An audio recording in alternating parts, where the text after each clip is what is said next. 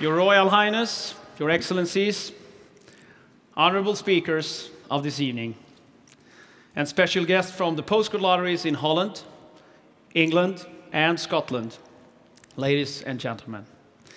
We've gathered here tonight in this world-famous setting of the Stockholm City Hall, where the most prominent intellects of our time meet once a year at the Nobel Prize banquet. And sitting next to you tonight might be a scientist, a politician, a businessman, an activist, or a journalist. Because we at the Postcode Lottery, we believe that all good forces must unite in order to reach a vision of a low-carbon world. We also believe that each and every one of you sitting here tonight has the capacity to contribute. Now, fighting climate change requires something from all of us, and we need to be courageous. We probably need to move outside of our own comfort zone. And we need to think a bit out of the box, I think. And for many of you, you might have started this process already just because watching a postcode lottery running a climate event might be a bit out of the box. Now, you're not alone. Since we announced this, the most common question has been why? Why does a lottery organize a climate event? Now, after 3 years in the Swedish market, 97% of the Swedish public already knows who we are. And that's a good figure, but much fewer knows why. Why do we exist? The Postcode Lottery is a fundraising mechanism. Our vision is to improve conditions for mankind and for the environment. That is why. And as a social entrepreneur, we use commercial tools and the market forces to raise money through the lottery. We call this model market-driven charity. So all the profit from the lottery is donated to charities. But equally important is that we give publicity and awareness to the urgent work that these charities do. And this we do via television, marketing campaigns, and events like this one.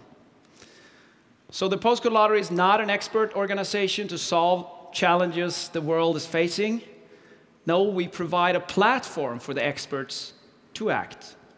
And this evening, we have the great honor to present some of our friends and the world's most distinguished and dedicated actors on fighting climate change.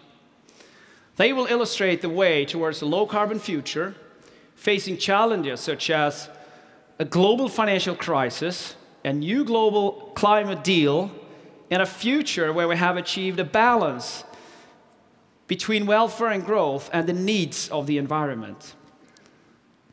I am proud now to give the floor to a man who on July 1st will be responsible for leading the European Union, the presidency, through a severe financial crisis, still with a high ambition, I know, to settle a new global climate deal in Copenhagen, the summit in December 2009. Ladies and gentlemen, please welcome the Swedish Prime Minister, Fredrik Reinfeldt. Thank you.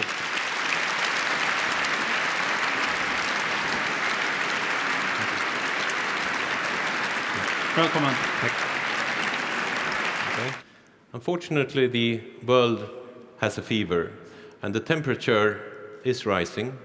The negative effects of climate change could be seen throughout the world already today. The problem is man-made, and it's also linked to our dependence on fossil fuel. It's actually the case that our dependence on fossil fuel is increasing as we speak. That's the bad news. The good news is that we can do something about it, that we have political leadership, people that are engaging in this fight against climate change that is willing to do more, that we have the financial solutions, that we have the knowledge, both that the problem exists and how to deal with it. We just need to push together the political leadership to give us the solutions.